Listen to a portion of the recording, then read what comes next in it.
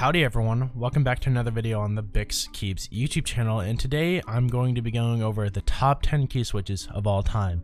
Of course, this is all my opinion. You guys can have your own opinion, but personally, these are all mine. Make sure to subscribe to my YouTube channel because personally, I think it would be a really good idea if you guys did so, if you are, really into keyboards, because I think I give pretty good advice when it comes to keyboards. Also, make sure to leave a like on the video, a comment, and make sure to check out all the links in my description, including my affiliate links, my Discord, and my Reddit.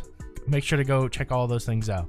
Alright, so number 10, I'm gonna have to say Akko CS Rose Reds. Personally, you cannot go wrong with an Akko CS Rose Red. And you might be saying, but why is this top 10? Like, shouldn't it be like actual like top quality switches? And to be in the top 10, you have to meet a few criteria. Quality, good price for the quality, and then I really don't know. But personally, I think these switches were a game changer, and they were a huge hit in the budget scene. So personally, I think that really deserves a spot in the top 10. And right above that is another Akko CS switch, and I'm gonna have to say the Lavender Purples fall above the Akko CS Rose Reds. And personally, I'm not a tactile type of guy, but these tactiles actually feel pretty good. And personally, I think you can do a lot more with a tactile than you can with a linear, which is why I rated it higher than the Rose Red. It also has a really nice feel. At number 8, I'm gonna have to say the Cherry MX Hyperglides Black have to take that place.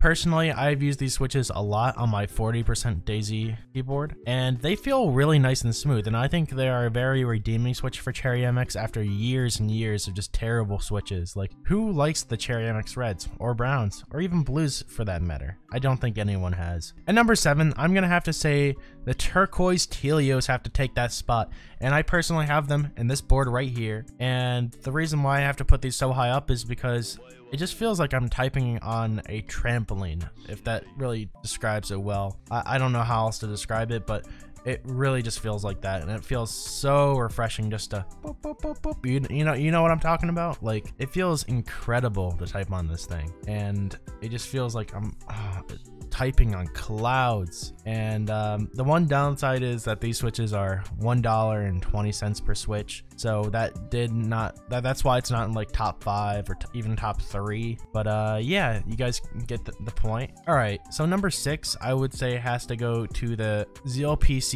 Clickies, or I don't really know how to say it, Clickzies, whatever.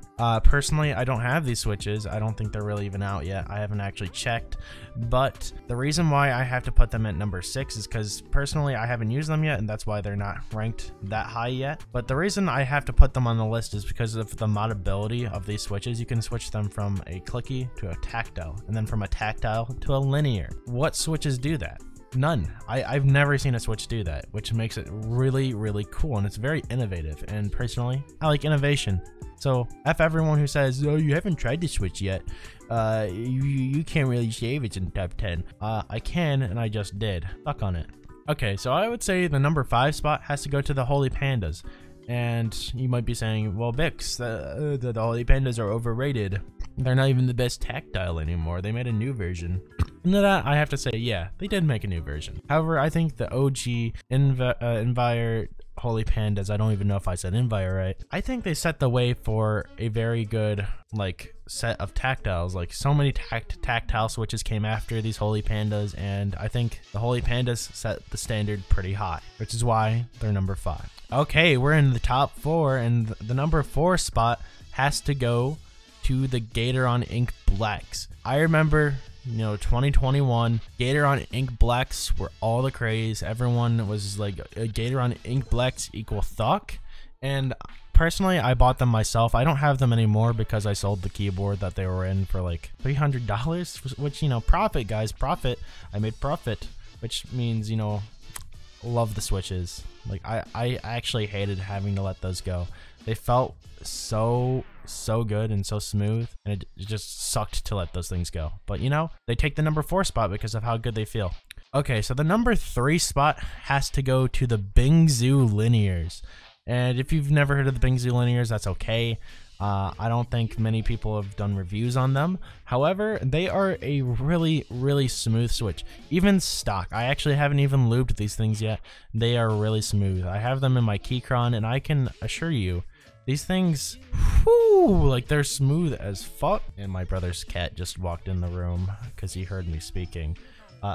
But these things don't really need to be lubed. They're not scratchy at all, and they're smooth right out of the package.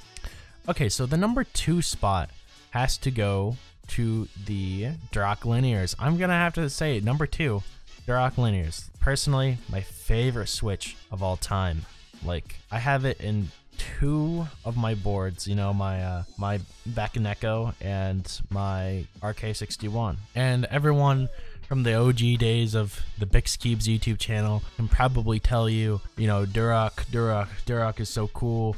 Durock this, Durock that. Like, Durock was all the craze on my YouTube channel, which is why I had to rate them so highly.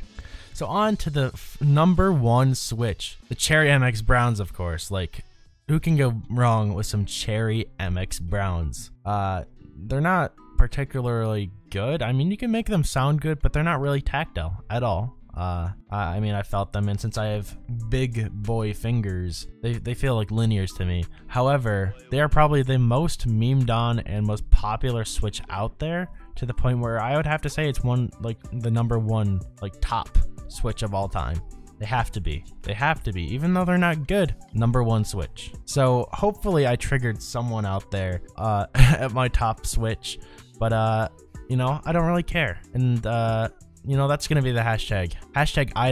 Comment hashtag I don't care if you made it to this point of the video. Also, make sure to subscribe, like the video. If this video gets 50 likes, I'll do another video like this. And, instead of key switches, I'll do keycaps. So, yeah, I'll see you guys all next time. Bye.